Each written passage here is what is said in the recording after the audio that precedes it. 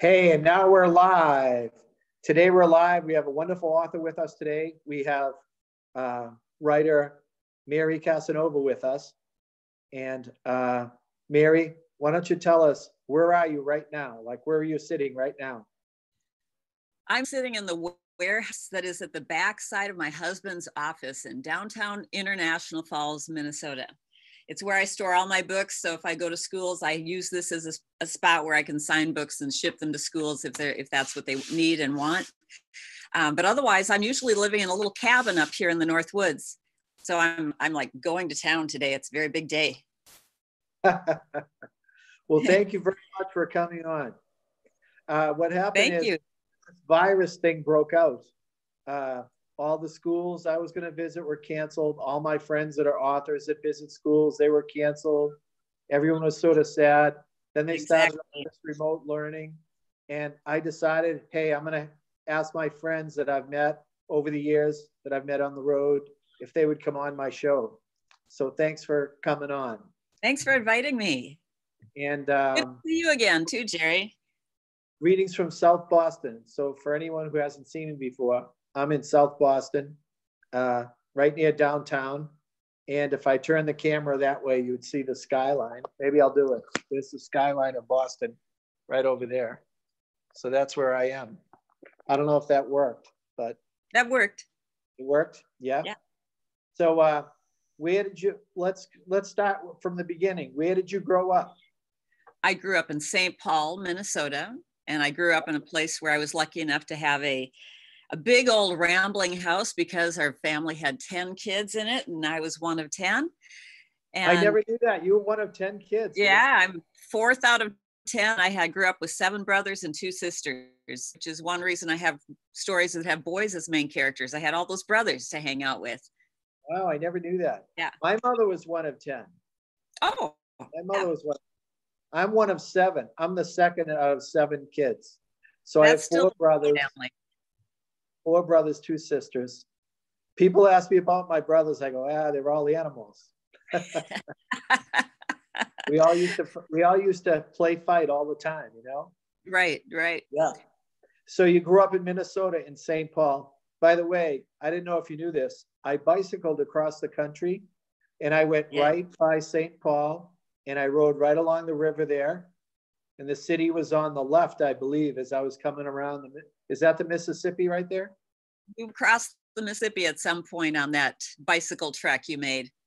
Yeah, I was on the north side, on the St. Paul side. And then I made my way down. And I think we went back and forth between Minnesota and Wisconsin? Is that right there on the other side there? You're further down. Yeah. So you're a woods girl, but I'm an ocean guy. So this should be fun. Exactly. So yeah. So then tell me, like, when you were in 2nd grade, did you think, oh, I'm going to be a writer someday? Or when you were in 6th grade, did you think, oh, I'm going to be a writer someday? You know, I'm one of those that my story isn't the typical, like I was reading from the time I was 3 and writing since I was 4. I actually was struggling in school as a reader when I was in elementary school. I'm a little bit fast in my actions and my thinking and probably ADHD. And so for me, it was really, I loved to be outside. I mean, I was an outdoors girl. So when I went to school, I liked school, but when I took a book home from the library, I wanted to read it cover to cover, but I often found myself putting it down and being back outside. And then I'd feel failure, like this great sense of shame. Why am I having so much trouble finishing books that others are finishing and I'm not? That really drives me as a writer now because I try to write things that kids won't put down in case they are readers like me, whether they're kids or teenagers. I really aim for that. Like, it's my job to hook that reader and hold their attention to the very last page. Yeah, that reminds me of me. If I was given a book and it was summertime, I would rather go look for starfish. I'd rather go for lobster. All right. Yeah. Right. And I was the same way, very active. And I like the woods, but I'm always around lakes and water. So very water oriented always, and still am. always getting outdoors, and so that finds its way into my work now. Not really until I was, and this ties in with coming from a big family, not until I was in high school did I really even discover that I loved writing. That's when it sort of hit me by doing essays or more serious papers for maybe a history class, that if I could take my ideas here and get them down in paper, and I was really communicating with another person in a really deep and meaningful way, whether it's a teacher or a parent who read something I wrote or a friend. In a big family, 4th out of 10 kids, I didn't feel heard. And suddenly I had this really profound experience of, wow, writing is a way to have a voice. And I desperately felt like I needed that voice. Wow.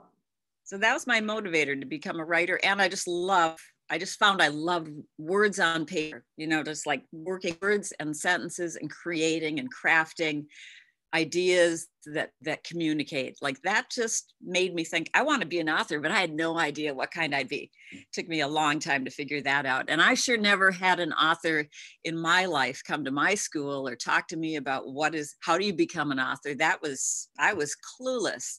I just knew that there was a dream there and I didn't let go of it.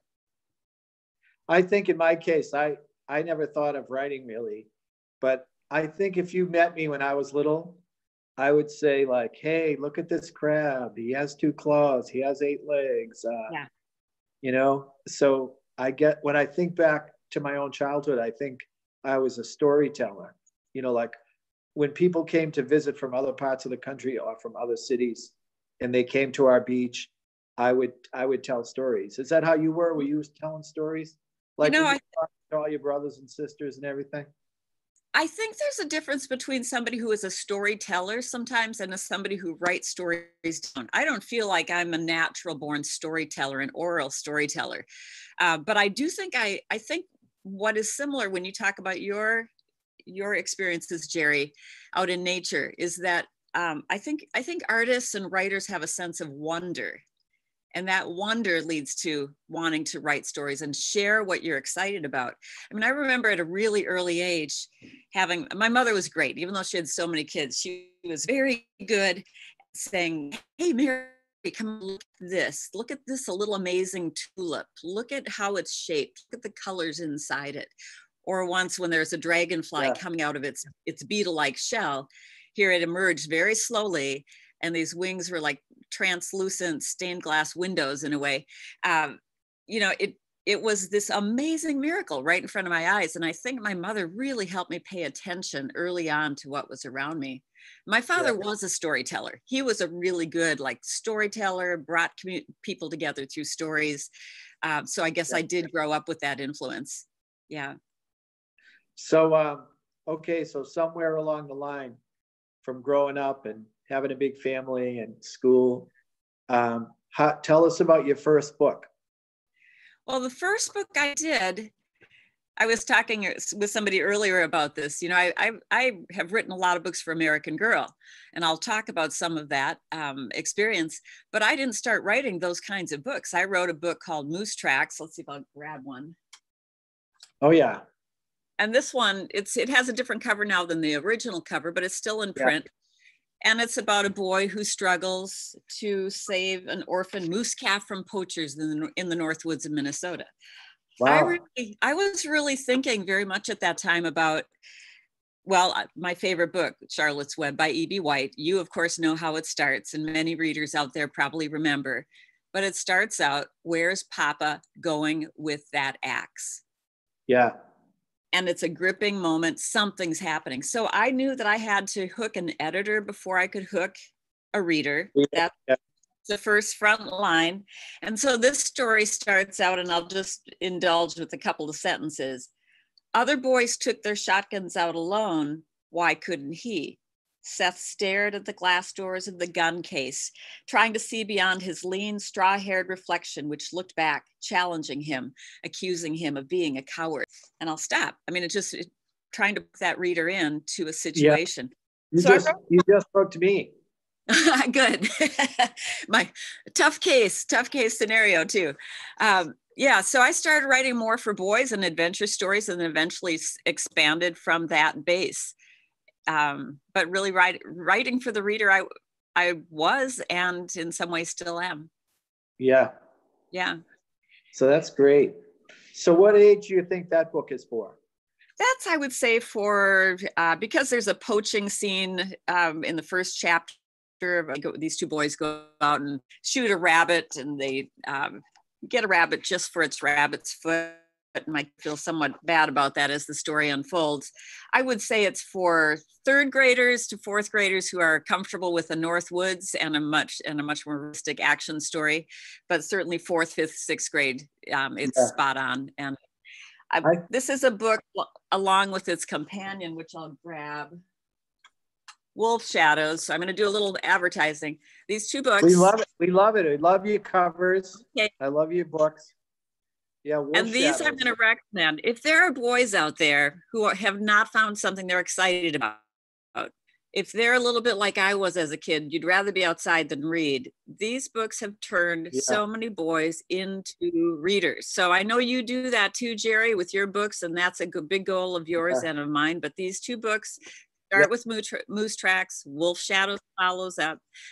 They're still really doing good work out there, helping boys become strong readers with great stories. Well, that's great. Yeah. Now, tell us a little bit about Wolf Shadows. So Wolf Shadows takes these two boys from the book there, which deals more with poaching and moose in the North Woods. Wolf Shadows happens a week later. What happens when they're out in the woods and they happen to, Seth has a friend named Matt. His family has livestock. They raise cattle. And he's worried that they've been losing some wolf predation. And in this story, they go out hunting and his friend takes a shot at a wolf, which is illegal. And so these friends have a big rift in their friend, and Seth leaves his friend Matt behind in the woods, not knowing there's a blizzard coming and things get worse before they get better.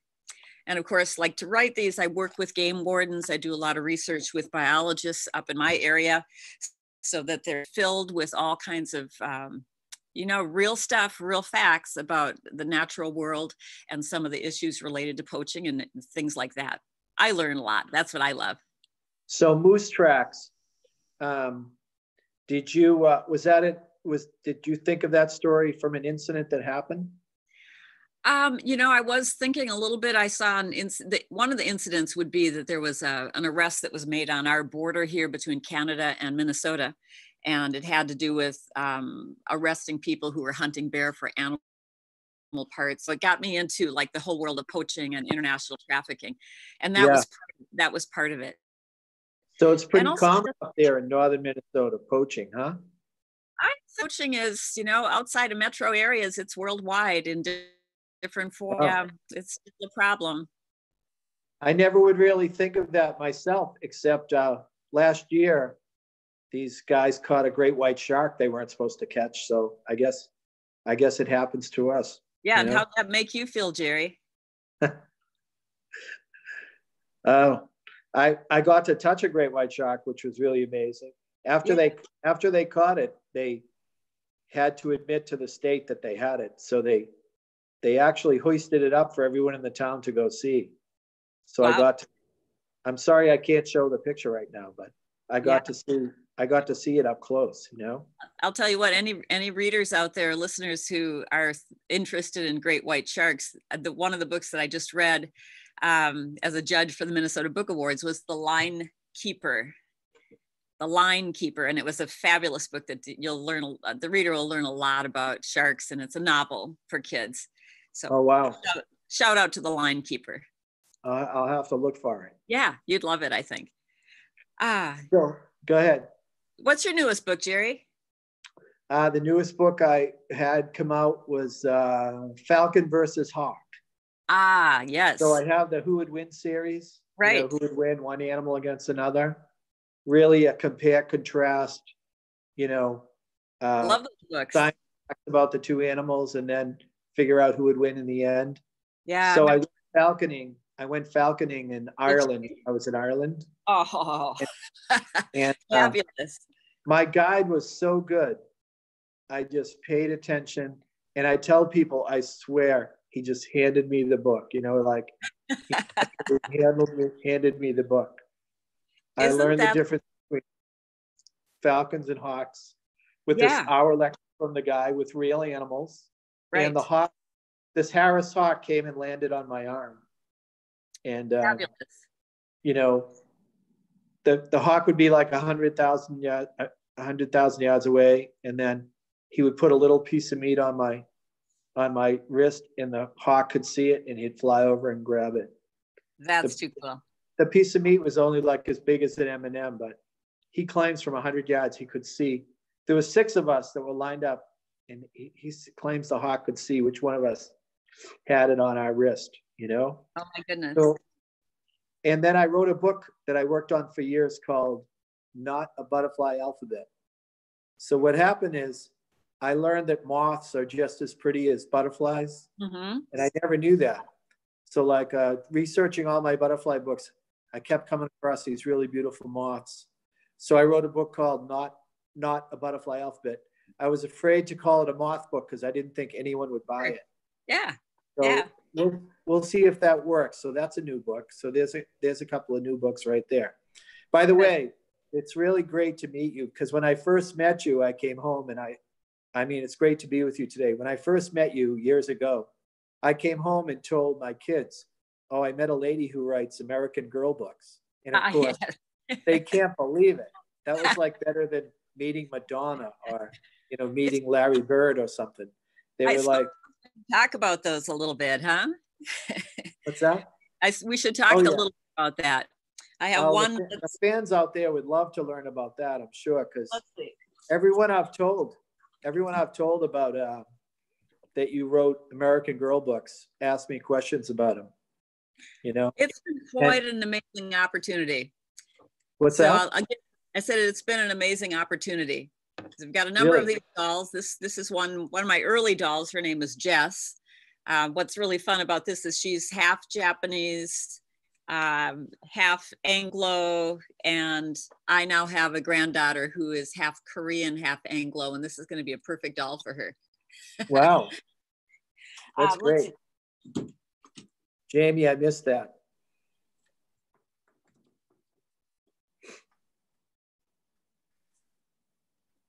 Yeah. With you in just a moment. That's okay. Okay. We have someone out there who asked, what is your favorite American Girl doll? I'll turn my background. Oh, I'm making a mess out of the bookshelf. Oh, well, that's okay. How many? My favorite. Well, go all the way back. When was the first time you did an American Girl book? It's the first one I did. Only the older readers out there, maybe teachers, would know this one, called Cecile Gates of Gold. And this is the story that I would have to give briefly. And so is the Cecile doll, I don't know the dolls that well. Is the Cecile doll still around? Only like on eBay. No, it's not really around. But here's how I started with American Girl. I took a big risk. I had written a lot of Minnesota adventure stories, horror stories, wolves. And then I went to the South of time when people really believed in werewolves.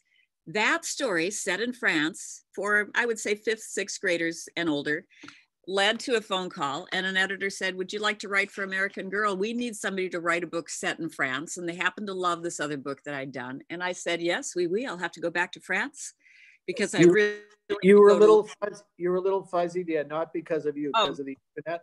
And what was the title of that book, the France book? Oh, that one is called Curse of a Winter Moon. Curse of a Winter Moon. And there's werewolves in it. Right. Or at least people had superstitions about werewolves. I see, so it's historical fiction. That doesn't look, and it's boys as main characters. So does that look, Jerry, like the kind of book that would lead you to be an American Girl writer? No. But that's what I sometimes like to show this, because I think opportunities for all of us don't always show up at times that we're ready for them. We don't think we're ready. Yeah. And when I got a chance to write for American Girl, I thought, I don't know enough to go back to France and write another story set in France. The other one, I was just lucky it worked out. But I did go back, and I spent a week at the Palace of Versailles, time of King Louis XIV. found a story Wow. I cared about, a bit of history that actually back then was related to a smallpox epidemic, a little bit like what we're seeing today. Wow. And the lives of everybody were threatened back then at this palace. So I wrote Yeah. about history. That's how I started.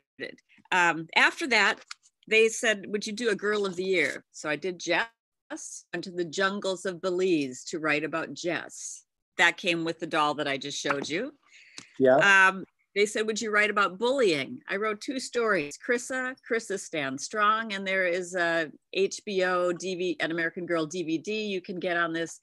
Great about bullying. I did so much work about this, trying to really help kids have tools to stand up to bullying.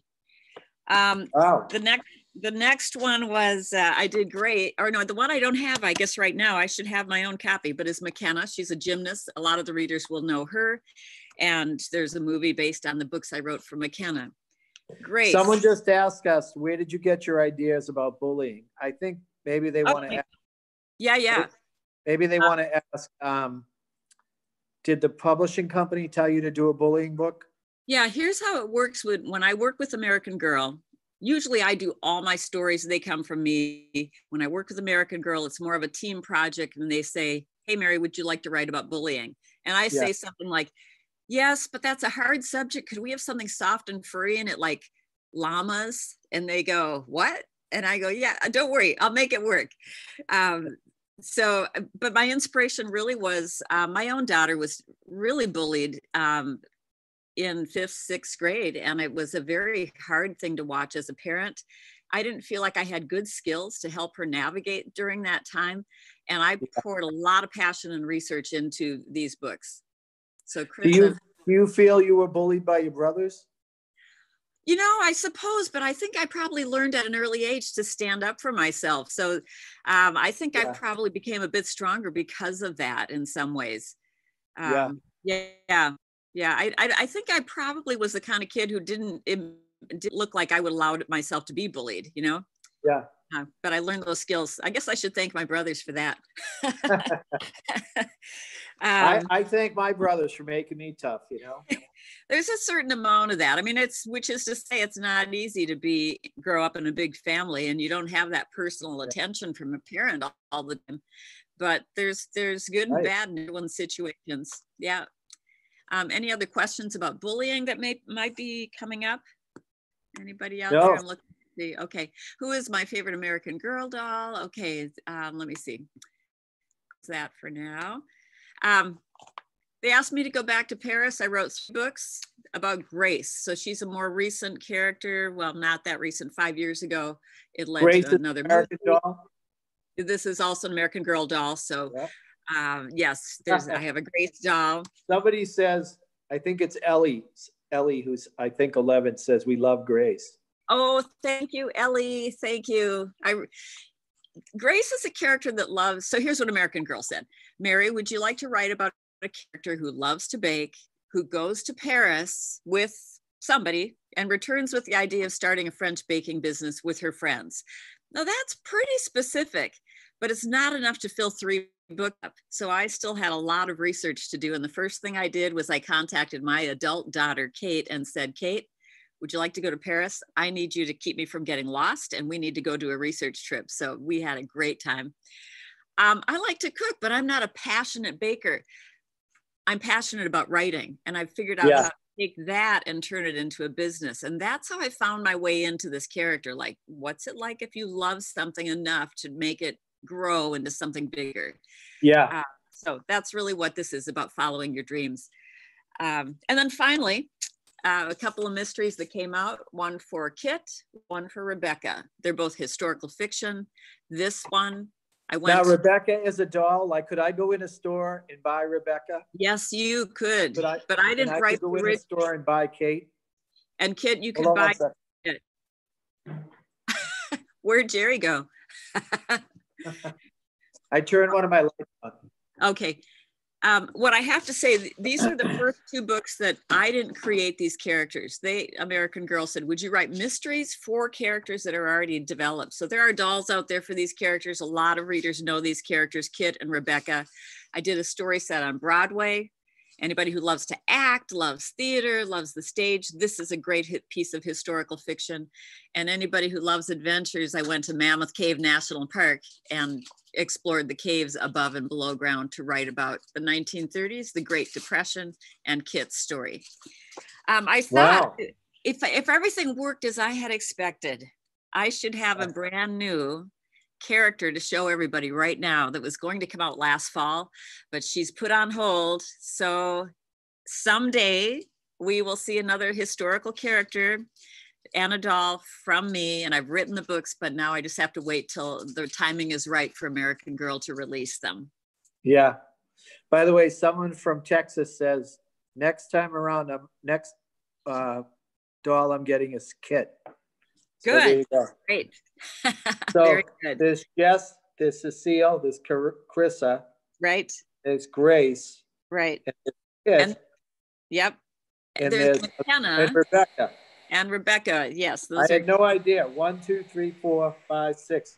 You have at least 6 American Girl dolls. I do have a lot of dolls, yes. And thank goodness I have a granddaughter now to pass some of those dolls on to.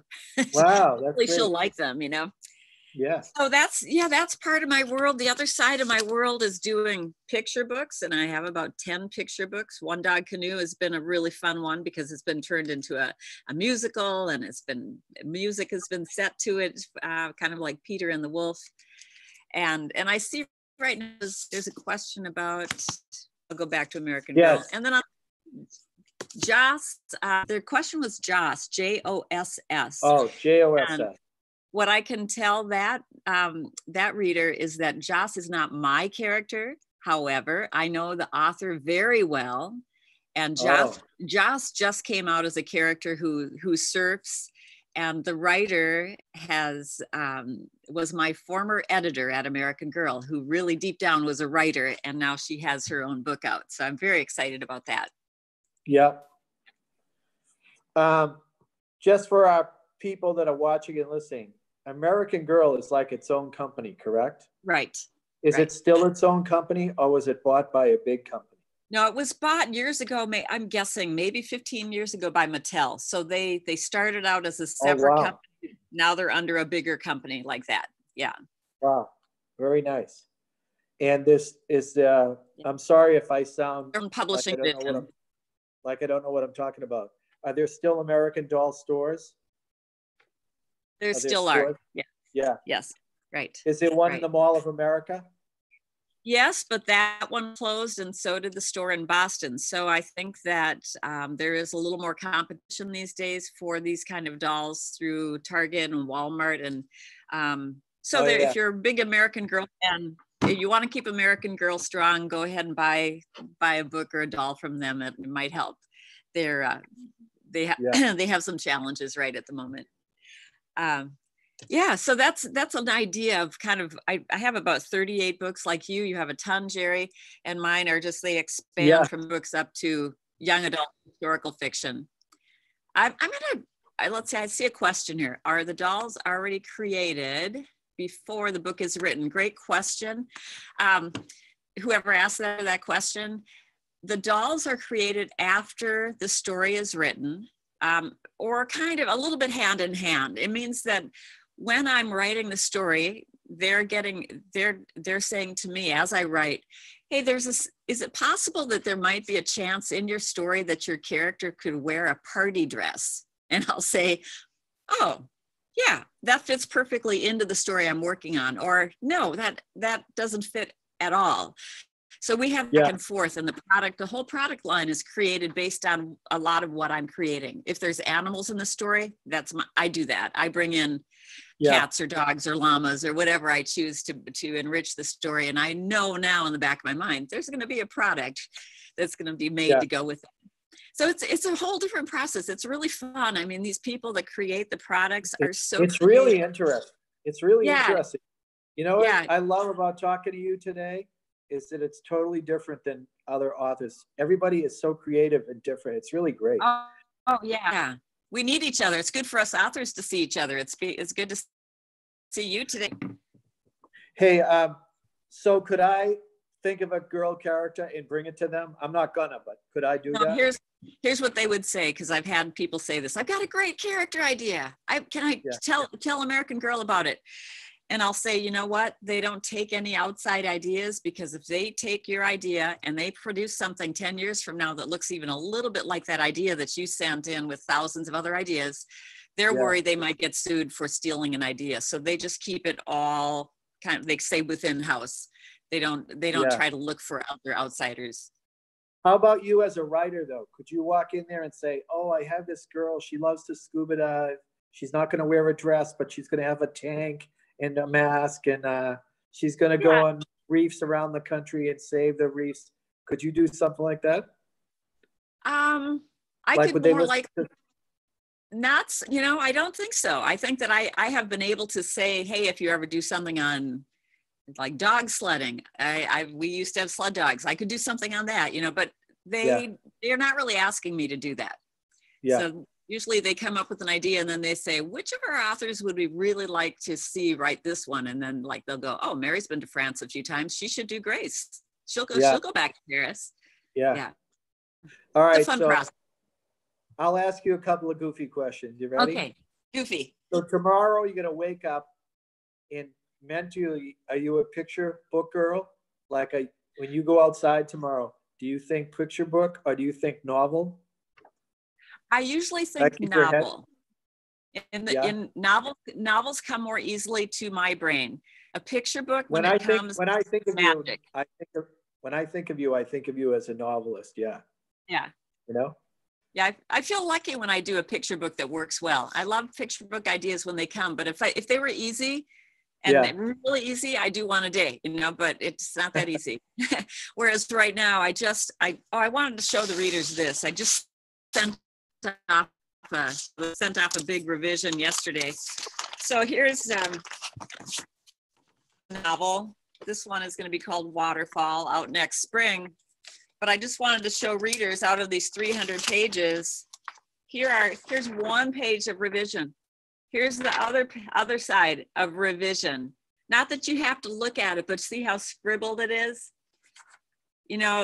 Revising is a big job, and I'm really proud now of the work coming out. But for the last 2 months, I feel like I've been living in a cave and living in my own head and trying to revise something. But that's the hard, less glamorous part about being a writer. You have to be able to do that kind of revision to come up with these books that somebody's going to want to put on a shelf and publish. Yeah. Just a reminder. I remember someone said to me, hard writing makes for easy reading. Boy, that's right. Hard writing makes for easy reading. Like okay, so this is my shortest book. Sets off in a canoe. I set off one morning in my little red canoe. My dog wagged his tail. Can I come too? You bet, she said. A trip for two, just me and you. Very simple, rhyming. And I dip my paddle into ribbons of blue. Beavers chewing. Can I come too? I doubt you'll fit. There's not much room. It's a one dog canoe, but with a slap and a swim, Beaver scrambled in. So in comes a loon and a wolf and a moose. And of course it turns into a disaster. Not a big book, very fun to read aloud. How many drafts do you think, Jerry? How many times do you think I revised it based on your picture books? 32. So this is 32. I was going to say 50. I was going to say 50. Yeah, I mean, I think that it's really good for kids to hear that we as authors have to put in a lot of time on these stories to make them the books they pull off the shelf at a library. 32 drafts, that's a lot. But a popular book, and it's because every word has to be fully placed. It has to work for the reader. And that doesn't happen on the first draft.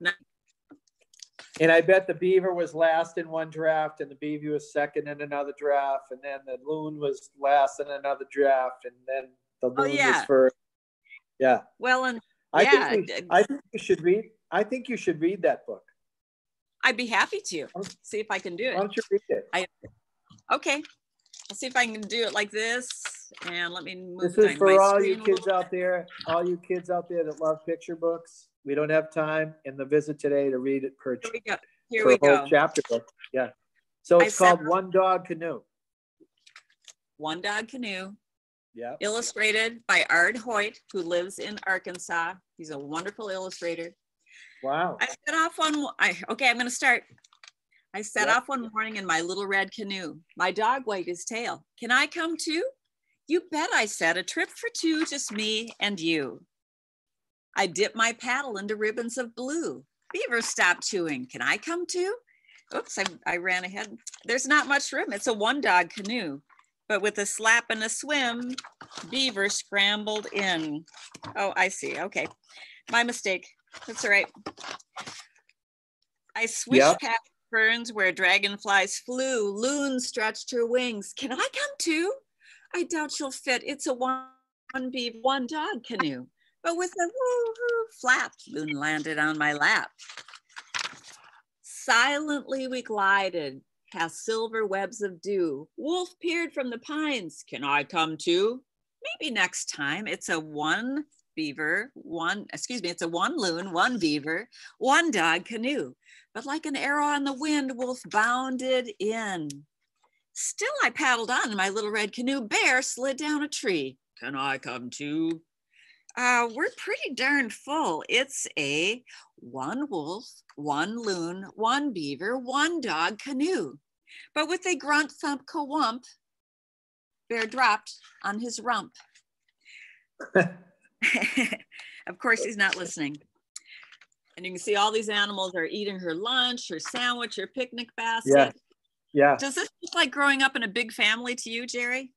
Oh, you won't believe this. I was just about to say, I think this book is about your family. It is. This is my autobiography. I can't believe it. That's what I was thinking. It's true. I J-stroked and C-stroked. What else could I do? Moose lifted his head. Can I come too?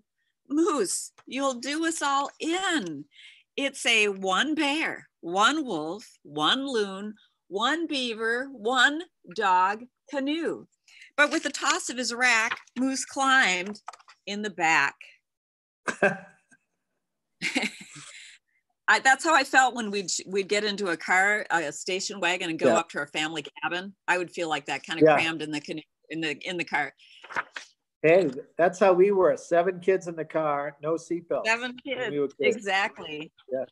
We petered and pottered. I glared at my crew. Frog hopped to a rock. Can I come too? Frog, can't you see? It's a one moose, one bear, one wolf, one loon, one beaver, one dog canoe. But with a leap, you know what's coming. A leap, plop, swoosh-a-bang, flop. Fun illustration. Yeah. We sputtered, splash, swam, drip dried on the sand. Sorry, Beaver said, we should have listened to you. Guess you were right, it is a one dog canoe. I started to grin. It's okay. We had a good swim. Then together we bailed till my vessel was dry, and with a push, a swoosh glide, we waved goodbye. I set off that evening as the northern lights grew, just me and my pal in a, Jerry, one dog canoe. One dog canoe. Thank you for letting me share that. That was very fun. I want one. I have 7 grandkids, you know. Good. Hey, well, you can go to my bookstore on my website. If you need a signed book, you can go to www.marycasanova.com, and you can get signed books through me, otherwise through local bookstores or online bookstores. MaryCasanova.com. Yes, sir. We love advertising for our authors, so that's great. You.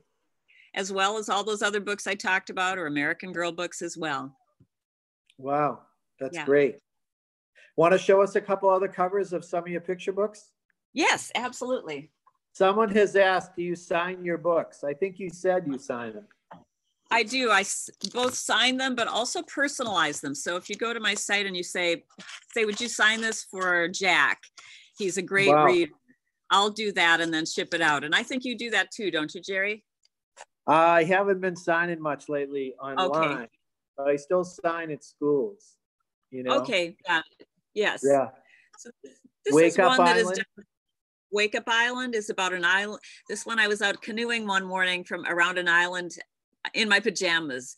Before anybody else was awake on the island, I canoed around this island and realized that I was watching the island wake up. All of nature was waking up before before the people woke up on the island.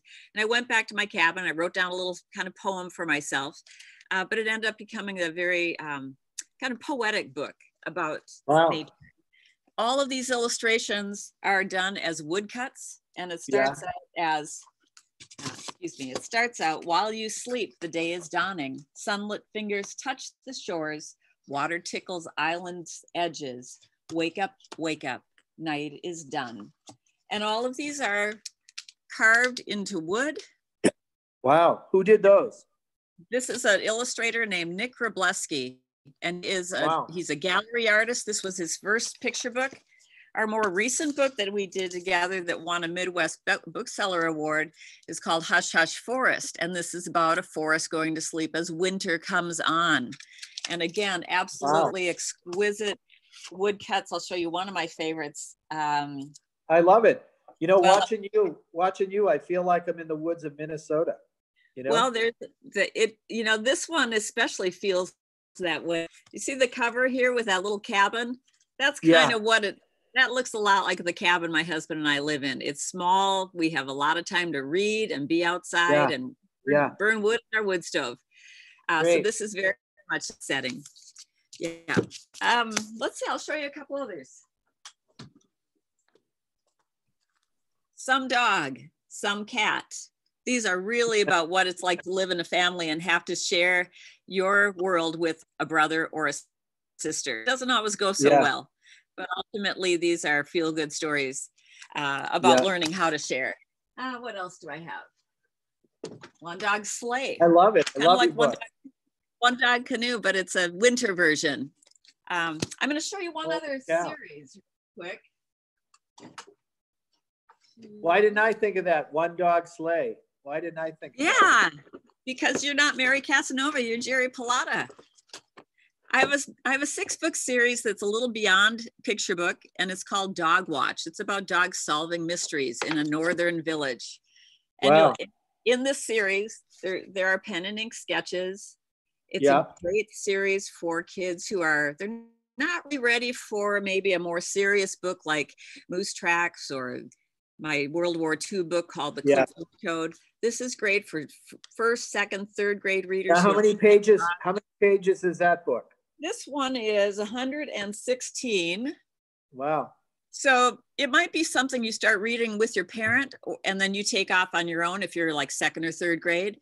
Or maybe it's a really, really great reader who is just getting going on their own and they wait to have a series to read. So this is a 6-book story. Dog Watch, Dog Solving Mysteries, lots of fun.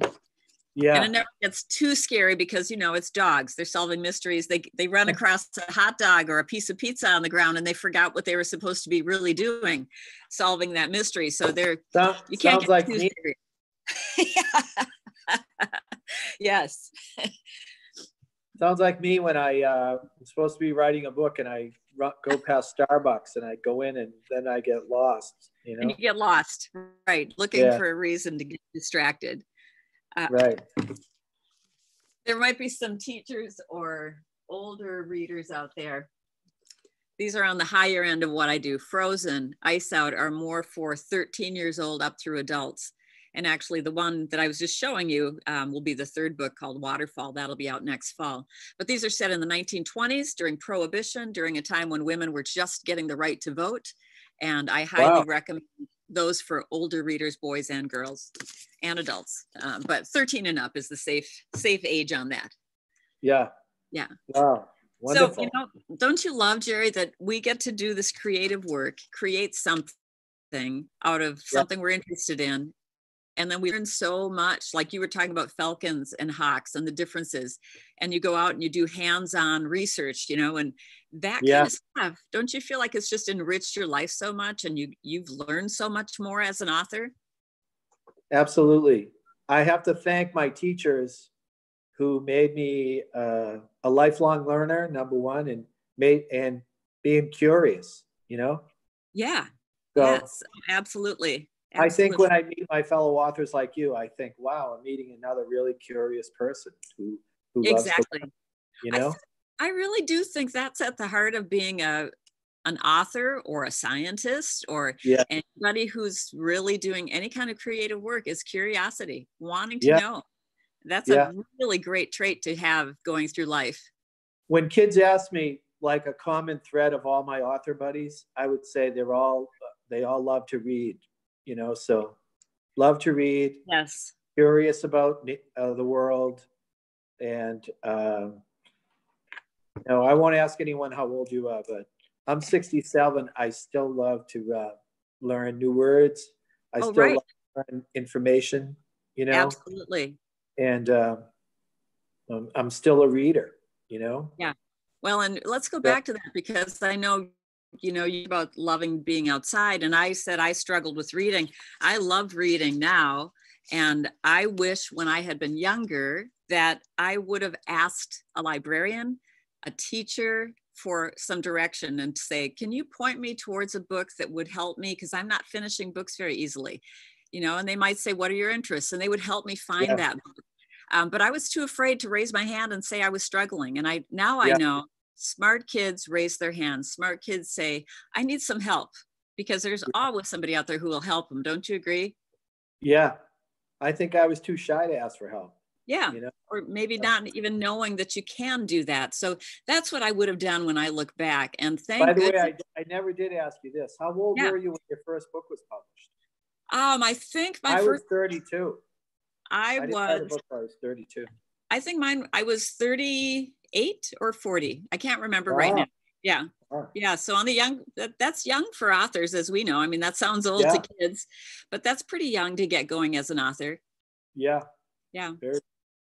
So it's been really fun. And I probably you would agree, but I'm not bored. I still love the circuits, and every new story is a challenge. It never gets easy because I'm always trying to become a better writer. There's always something to Yeah. learn. I love that.